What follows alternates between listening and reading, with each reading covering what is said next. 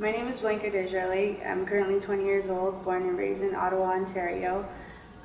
Recently I have faced homelessness, and I'm just trying to raise awareness for other youth who are going through the same thing. I feel it's important to give back to the community because there's other people who are in need as well as I was, and if they help me, I mean, there's other people who need help too. We need to help them. My advice would be just don't give up. There's always hope. There's always sunshine over the mountains. Just gotta, it's a long climb, but you'll get there.